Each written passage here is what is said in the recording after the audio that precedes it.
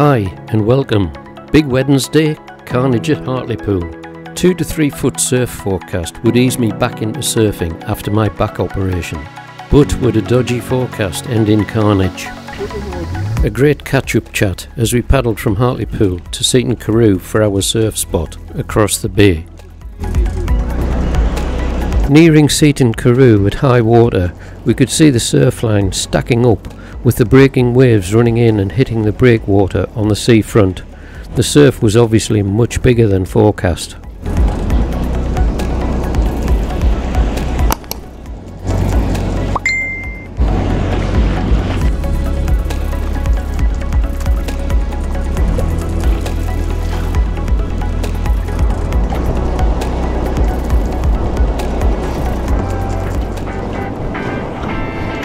A couple of short runs as I worked my way to the beach away from the breakwater.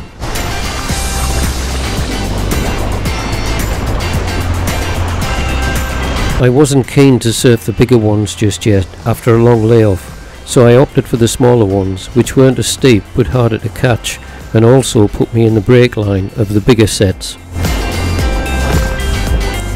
Totally out of condition and practice, on seeing a big one building, I hesitated instead of punching out, but I'd also seen more behind and would have probably got trashed anyway, so I opted to take the huge rodeo ride towards the beach.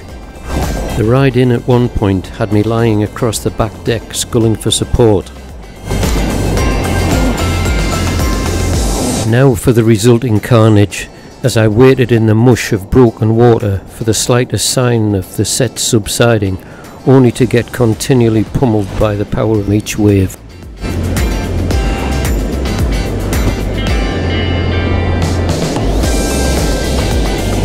The long paddle distance between each wave would put you under the crest by the time you'd arrived.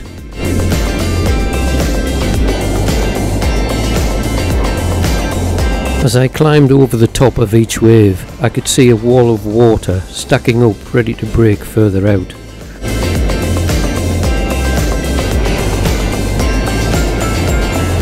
There was just no sign of this slackening off at all.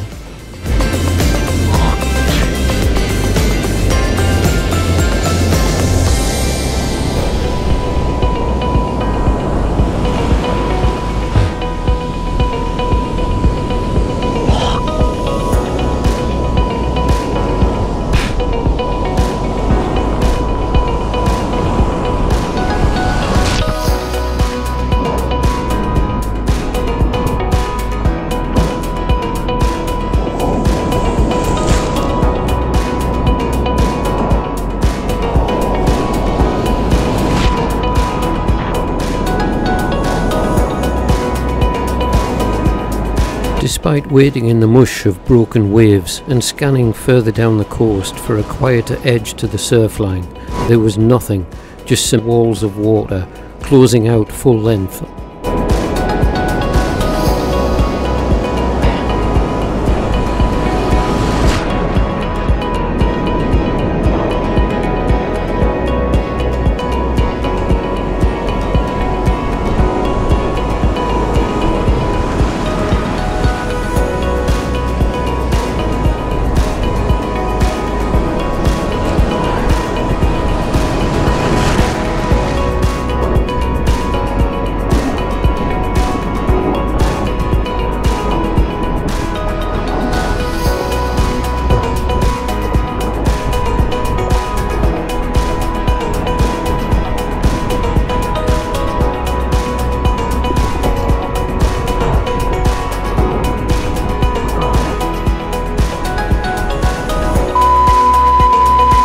No! Thwarted again, despite making up a great deal of ground. I was now right in the break zone of the waves that just reared up from nowhere. Something miles offshore was producing this relentless pulsing effect on the North Sea. The power from the last wave had dislodged a spare paddle, but no time to deal with it before the next wall was on top of me. Normally my spare paddles stay securely attached to the deck through any surf launch. Dead in the water, I flailed around frantically trying to stow the paddle before the next one hit.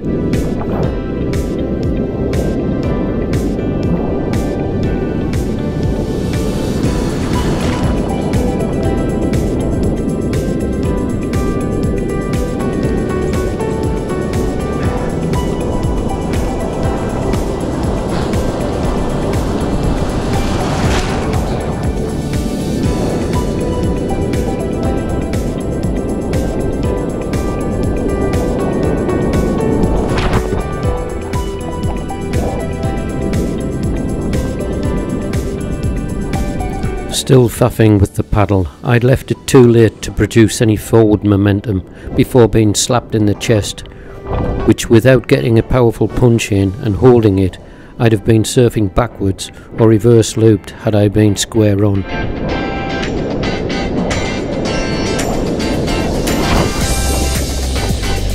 This constant battle was just crazy. Where was it all coming from, and when would it subside?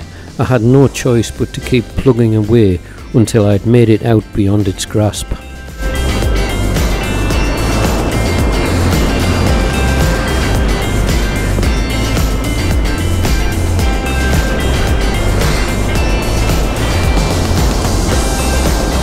The carnage continued for a further 10 minutes or more, but seemed like a lifetime, until finally things started to subside, allowing me to exit beyond the break line.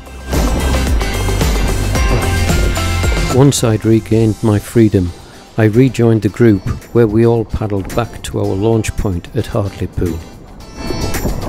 On our return to Hartlepool, Felix, known as Tarka the Otter, initiated a rolling session where we all joined in for a little overdue practice.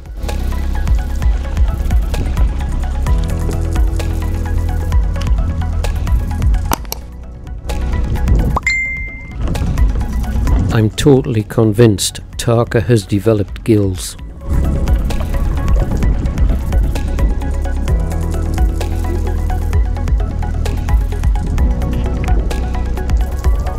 An excellent smooth roll from Wayne.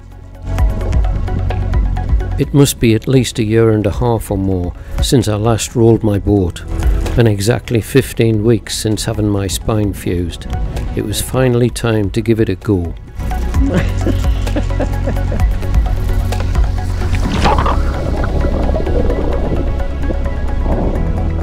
A poor roll as far as I was concerned, but at least it was still there, and after the workout my back had received earlier, I knew the screws were still holding fast. Vertical paddle. I can't get the sweep round when the shoulders there.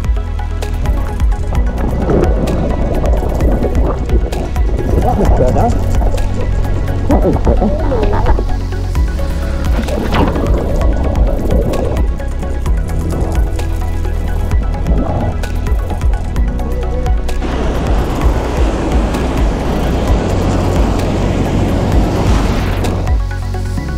If you've enjoyed being along with me on my sea kayaking adventures, click on the thumbnails for recommendations from my channel and other great videos. Please like, consider subscribing and share with friends. Thanks for watching.